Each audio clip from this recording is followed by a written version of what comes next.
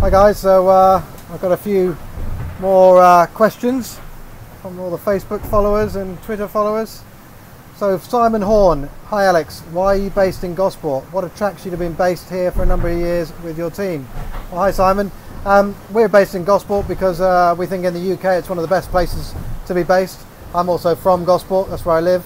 A lot of our team and suppliers and everybody who's around the team who supports them are based around there. So it's a great place. We're based in Haslam Marina, and yeah, I've been there the whole time, and we're very, very lucky to be there. Richard Gurney, hi Alex, how much weather guidance comes from your routers? In other words, do you make the call on the weather routing or follow their guidance? Hi Richard, well, one of the rules of this class is we have to do our own routing. We're not allowed to have any outside assistance at all, and that's not just for this race, this is for all the IMOCA races. So it keeps the cost down, makes it interesting, and I think some of the best navigators in the world are probably sailing in this fleet.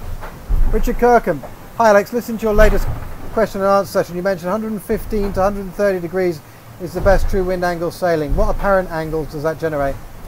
Well Richard, at 120 true wind angle I could be sailing an average apparent wind angle of about 50.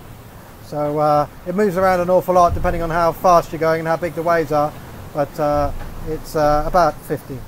Jeremy Home, hi Alex, does the ability to communicate during the race affect you? Who do you talk to and how? Your team, family and friends.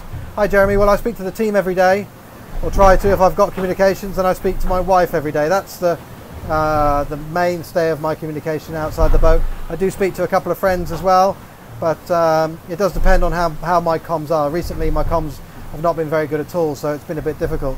I try and do as many video like this as possible because I'm communicating not just to my family or friends, but lots and lots of people, and I get loads of messages of support, so I really like doing it. It's a bit selfish really.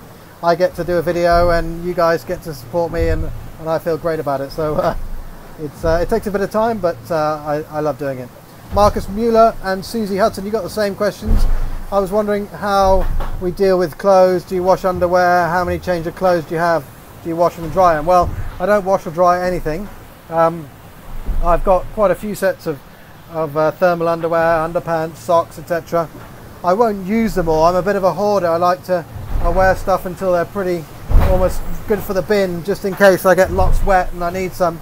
So yeah, and not really any showering either. I had a freshwater rain squall shower in the tropics when I went through the doldrums. Hopefully I'll get one this time, but I haven't showered since then, so a bit pongy probably. That's it for now. Take it easy.